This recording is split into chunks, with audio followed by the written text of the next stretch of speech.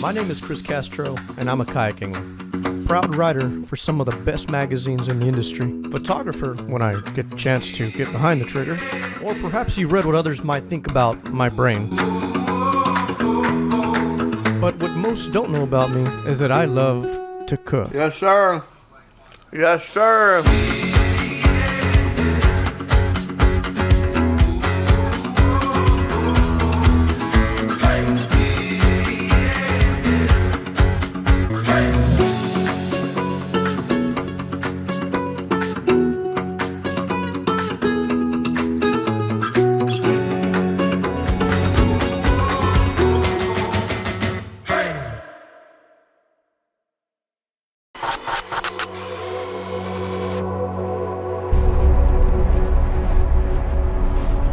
You know, at one point I remember thinking to myself, is there any other part to a fish that we can actually enjoy?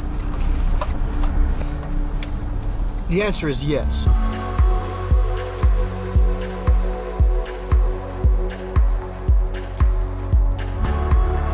Today we're gonna head out to catch a redfish, maybe a few.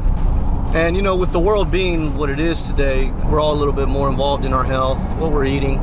Today I'm going to show you guys something that you don't traditionally see being eaten out of the fish, which is better known as the throat of the fish or the breast of the fish. Now, one of the most unique things about the throat is there's just phenomenal meat that can be extracted from those areas. Now, filleting it can be tricky, so I'll sort of run through that process with you guys. So first, let's go get some redfish. We'll bring it home, we'll clean it up, and we'll throw some magic on it so that you guys can see what a treat you guys have been missing out on.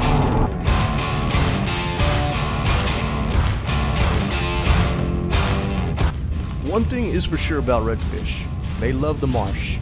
We're gonna set Bixby at #1 speed to get some slow momentum to swim alongside these redfish.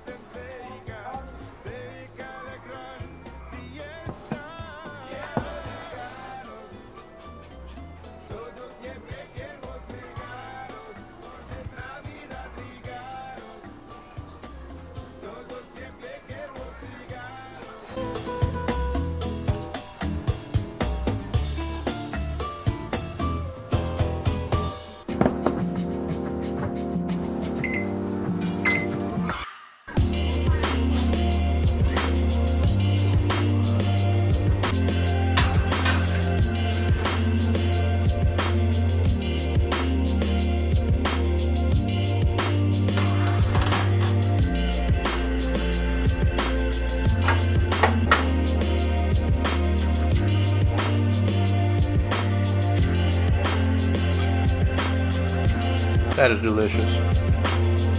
Definitely the best part of a redfish. I mean, when you just look at the texture of it, it really looks like chicken.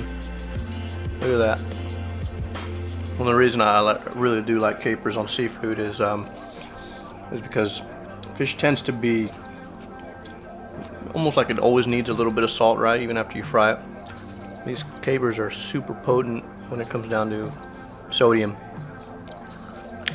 Definitely not the healthiest as far as sodium goes, but just a little bit goes a long way.